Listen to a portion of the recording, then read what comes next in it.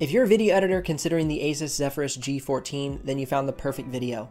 Let's jump right into some benchmarks, and then we're going to talk about the thermals to see if Asus has improved upon last year's generation of this laptop, which was kind of poor in thermal performance.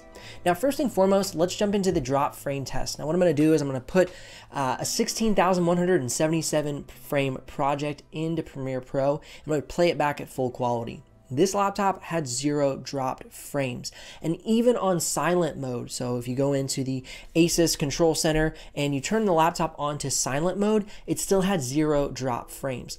However, I did pull out the 8 gig RAM stick and found that I did have some more drop frames using this laptop with only 8 gigs. So if you're considering this laptop and you say, I'm going to save some money and go for the 8 gig model, know that you will have dropped frames.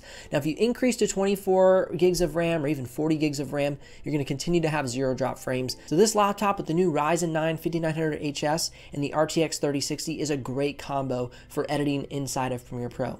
Now, inside of DaVinci Resolve, it saw very smooth playback in Resolve. Though there's not a drop frame indicator, the playback was smooth. Now, for the export, you can see that the 4K export out of Premiere Pro and DaVinci Resolve were good.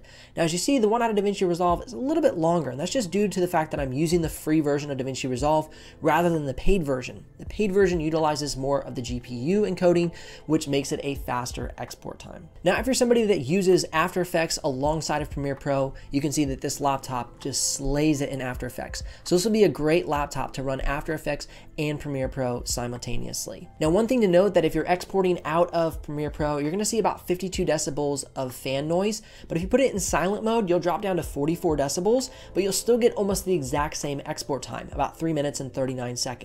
So whether you're plugged into your power cable and you're just running silent mode, or you're on battery and you want to run silent mode to save some battery, know that you will still have great performance in the playback as well as the export times. In silent mode, I saw 42 decibels, in performance mode, 48 decibels, and in turbo mode, 52 decibels during the export out of Premiere Pro. Now, in the intro of this video, one of my main concerns I mentioned was, have they improved the thermal performance of this laptop from last year's model? Well, I'm happy to report that it runs about 10 degrees or more cooler than last year's model with the 4900HS. So not only does this laptop have great performance, but it's going to run substantially cooler than last year's model. Being that this all aluminum laptop totes a 100% sRGB color accurate screen, it makes it a fantastic buy for the on-the-go video editor. If this video has brought you some value, then gently press down on that like button. And if you're curious about the exact pricing and availability, you can head down in the description below and click that link. Now, if you do make a purchase through that link, I'll get a small commission, but at no extra cost to you. And that's what keeps this channel alive and the helpful content coming your way. Until next time, my name is Benji Kaiser. Keep editing, keep designing, keep creating, and I'll see you here in the next video.